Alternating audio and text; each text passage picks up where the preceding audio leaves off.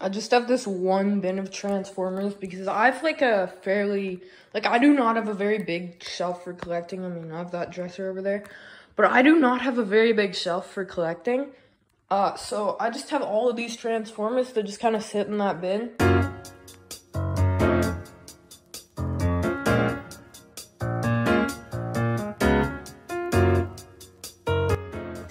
Hello everybody, welcome back to another video. My name is Markiplier, and welcome back to another Five Nights at Freddy's. I'm just kidding. I did do a collab with my brother the other day, so go check that out on his channel. It's in the description down there. Anyways, today I will be talking about a figure I picked up the other day and a figure I picked up months upon months ago, and I even made a community post about it. Yeah, so this is Transformers Cybertron Blur versus Transformers Armada Blur. They are pretty similar characters.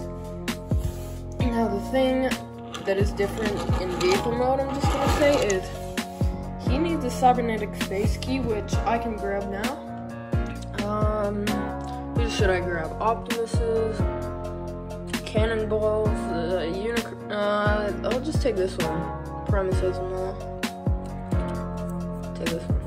Alright, so he needs a mini-con, so this port is a lot bigger, and instead of engines, he just has mini-con ports. But this guy needs a space key, and then you plug that in, and he turns into his jet thing.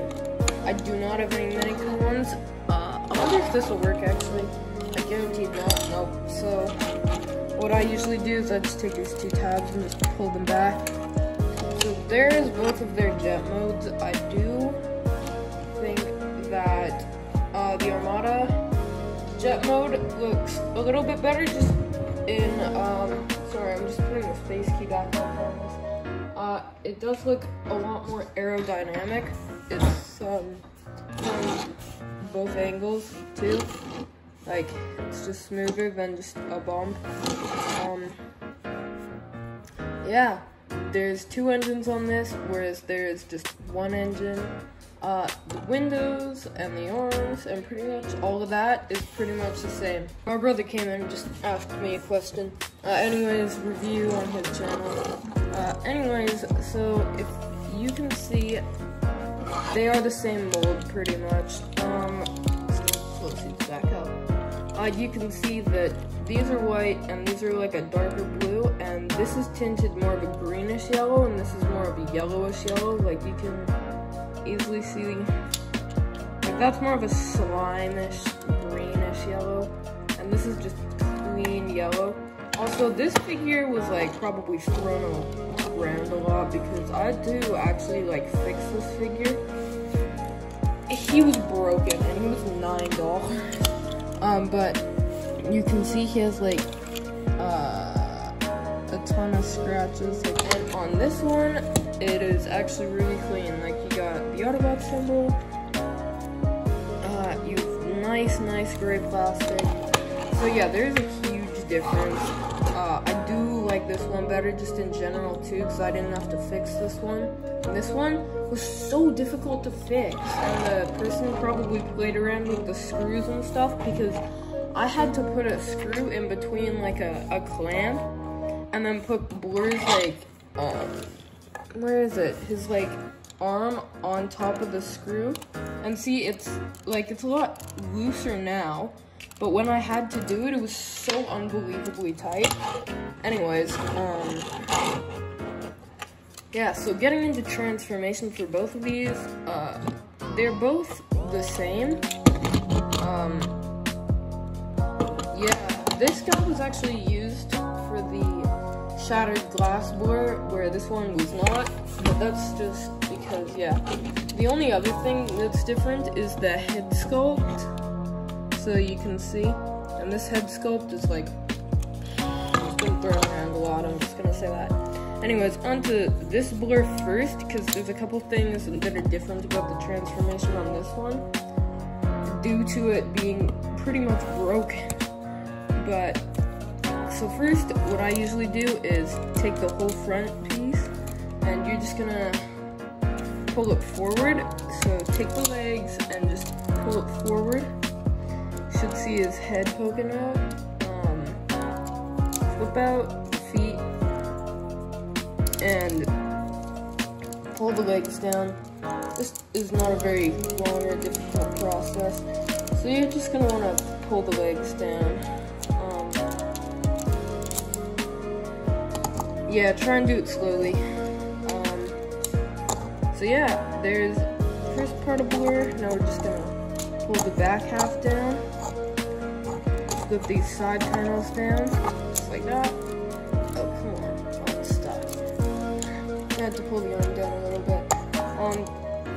Then we're going to take these and pull these to the side, lift them up a little bit, and just pull them to the side. So with this one, lift it up and pull it to the side.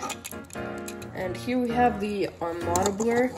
He was also $9, so that's why I'm comparing them, because they were actually the exact same price. Due to his heavy backpack, he does not ever want to stand up. So what I usually do, just a tip, is I fold the heels about halfway in so that he can stand up. And actually, I know it looks like a darker blue on camera, but it is not that dark. Like, it's a lot more of a lighter blue. Anyway, it's time to transform this guy. The feet on this one are a lot stiffer. That's the first part. The second part is, when you're pulling him forward, it gets like stuck, like halfway through. Then you can do that. And there's something like sticky on this. So it's able to just stand up. This blur is not actually able to do that. It just comes right back up. And then these two side panels can very much fold down. Then fold the backpack back and fold the legs down. The thing that is so different about these two figures is this one has like absolutely no clear plastic, and this guy's clear plastic is just terrible. Like, I'll show it to you in a second. But yeah, it's just cracked along the ceiling. So absolutely everything is just falling apart on this figure, and it's not good. I'm working on cleaning my desk right now too. It's a bit of a mess, but these two figures are really cool. The head sculpt is different. The only clear plastic on this guy is his head, so that's a pretty big jump from like half the body to just the head. If you think this one looks cooler, they're the same figure. I would definitely recommend this one more, just because they are the same price. I mean, if you want to pick this one up, you can. I'm not stopping you. I'm just saying, like, it's gonna crack, and it's cracking, and it's falling apart. But this guy is a lot better than that. So he is fairly loose. This guy's really tight because I had to fix him, so I tightened him up. But this guy is fairly loose. Yeah, I do not have either of their weapons or anything. The only articulation is pretty much the elbows.